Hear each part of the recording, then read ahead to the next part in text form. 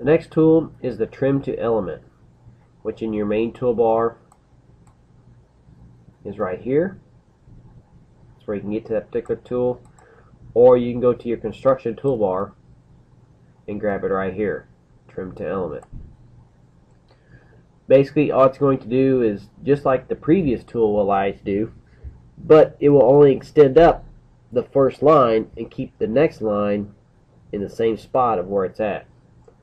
So let's take for example this one right here. Let's say I want to extend this line up to where these two would intersect, shift that line up or modify it to where this line goes up to here, but this line stays exactly the same length of what it is right now. So I'll left click once, left click on the line that I want to go to, and then left click one more time to accept it, and you'll see that it will extend the first line that you select up to the second line that you select, but keep this last line in the same spot, same length and whatever. It won't change it.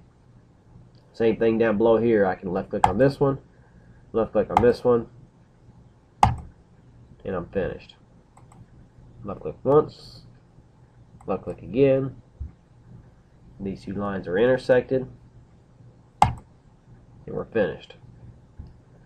So that's what that tool will allow you to do.